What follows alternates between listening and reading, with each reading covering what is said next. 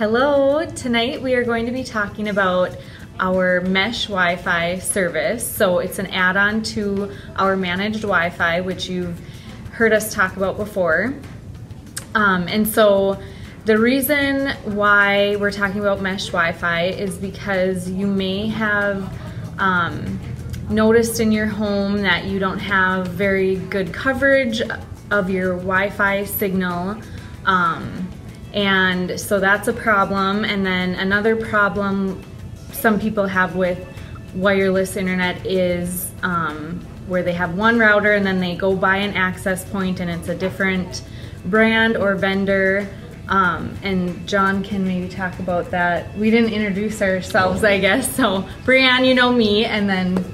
Hi, my name is John Cunningham. I am the Chief Network Operations Officer here at Dakota Central. Yeah, so just tell us a little bit about how it affects when you have different vendors of access points. Yeah, what we've seen over time is with wireless devices in the home, where we have more and more wireless devices connecting, and we've had people, businesses add more access points to the network.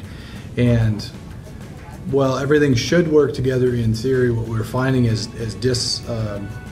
dissimilar vendors or unique vendors, the wireless devices don't always hand off nicely.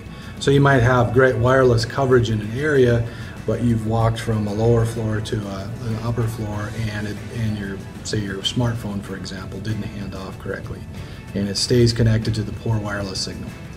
So what Dakota Central is doing with our managed Wi-Fi product, and I have the actual unit right here. This would be, it's either the model a G or an E, which doesn't really matter for this example, but this would be like the base, and it is an access point that we can manage for you. Like if you forget your passphrase or anything like that, Dakota Central, the help desk, can actually provision and work on it and see statistics from it, wireless coverage and so forth.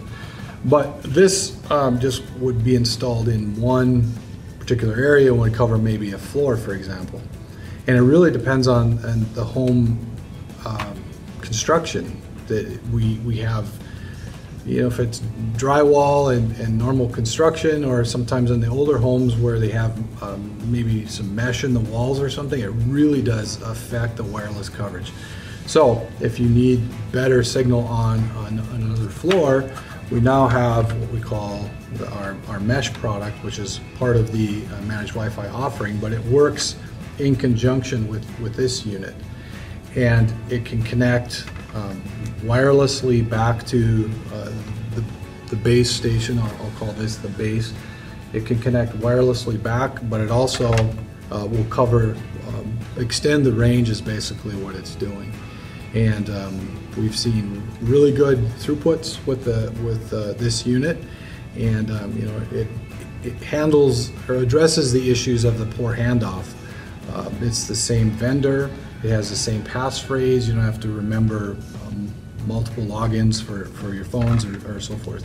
So it really does work at extending the range. And let's say you had this on a main floor, the base station, you could have one of these on an upper floor and maybe one on a lower floor. Or even like patio or bonus room or anything like that. Yeah, it would get into areas where your coverage isn't, your throughput, your speed isn't as good as you would like. And then we also have, our technicians have some test tools that actually look at the coverage in your home and actually creates a heat map. So they would go in with an iPad and some test equipment and actually can map out.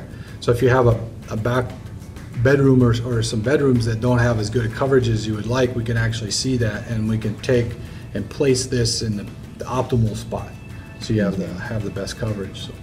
So talking about the handoff again, one thing we've seen with customers is they have, you know, say our managed Wi-Fi router, but then they have a different access point that's a different brand, and they're wondering why their phone doesn't switch to the other access point, and it should just switch, but it doesn't.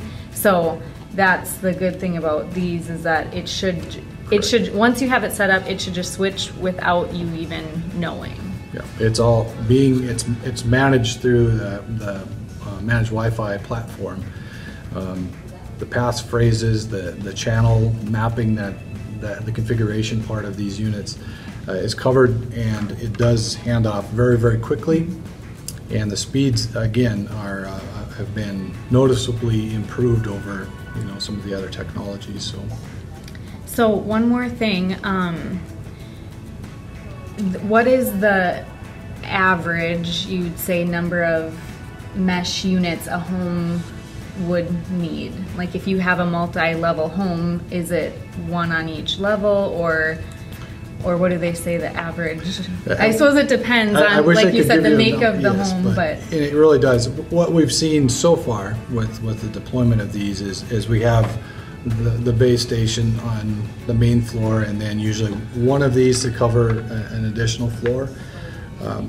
So usually we just add one, but in some cases we can add a second one, and it really depends on the size of the home and the construction. But that's where, when if we really want to know and pinpoint throughputs, the speeds, we can actually do a heat map and of the Wi-Fi coverage. So they can make sure that the coverage is maximized. Correct, yes.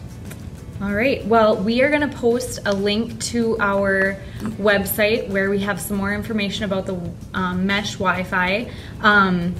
Managed Wi-Fi is $5.95 a month, and then each additional unit is $4.95 a month. So if you're interested, we'll post a link so you can visit the website for some more information.